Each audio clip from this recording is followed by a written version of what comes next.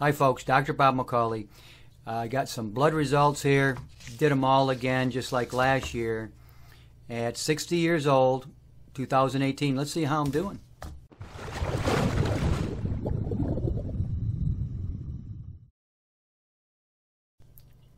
So every year I go down, annual physical. I just want the blood work, really. I mean, everything comes out perfect and everything.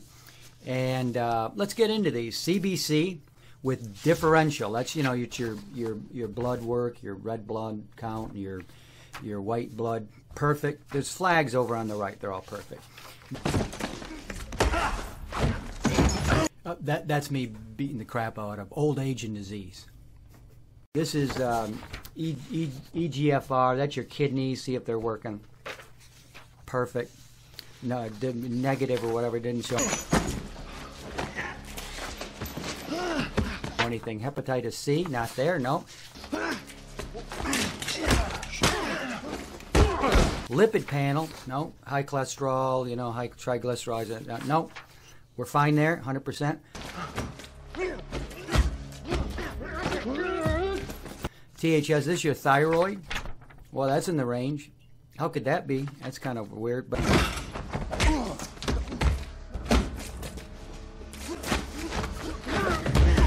and here's comprehensive metabolic panel. That's going to tell you all sorts of stuff here about what's going on. Right in the range there on everything. Now, you know, again, I am 60 years old. I have never been on a medication. I'm not anybody special. Anybody can do this. Here are my favorite ones. I'll just save these last three for last. I just love them. Wait, did I get this one? Okay. Here's iron. I should be really low on iron. I don't eat meat.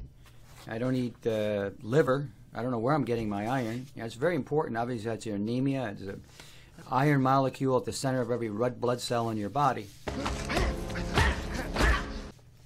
Then we get into some of the fun ones here.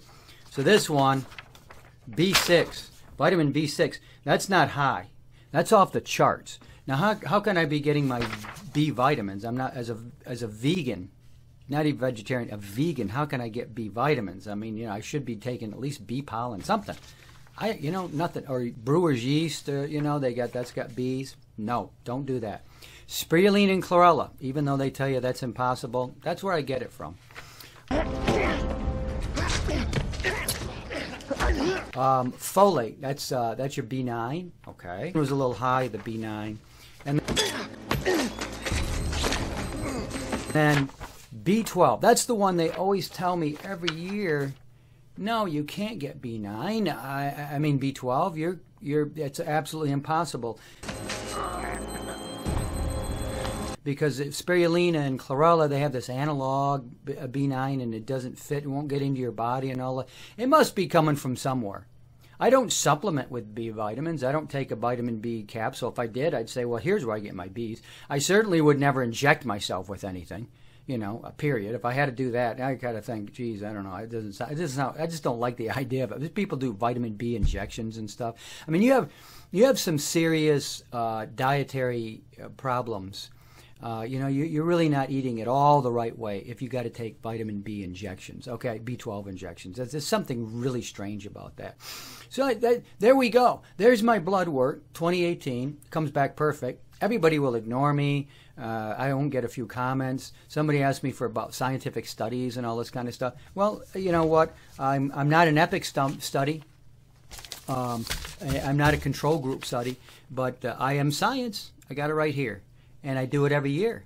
You know, it wasn't like, you know, oh, we've never seen that before. We got some room for improvement. Everything's in the range except those B vitamins I told you. That B6 is, you know, it's kind of boom, boom, way out of the range there, you know, pretty high.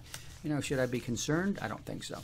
Yeah, that's the brain one. That makes you think good, that B6. Pretty amazing stuff. So let me tell you something. You can live on a natural diet.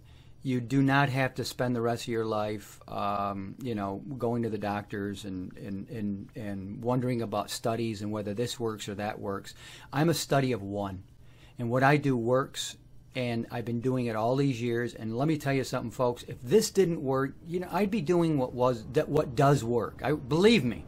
I'd be eating beef once a week. I'd be getting some fish in there. I'd be getting eggs. I'd be doing something different.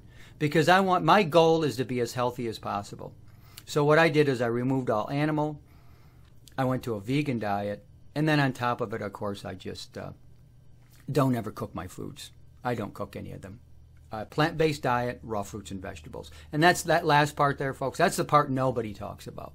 That's the one that, in the end, it's the only way to put substances into your body that have an abundance of electrons, that have not been denatured, or chemically scrambled by heat or some other kind of processing.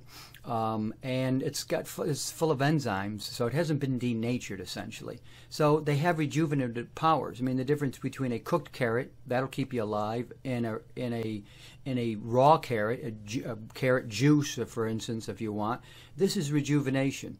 And the cooked carrot and all the other cooked vegetables are just mere sustenance. That's where I'm coming from, and I got the science to back it up. Dr. Bob. I'll see you guys next time. That pretty much settled that. Visit us at watershed.net.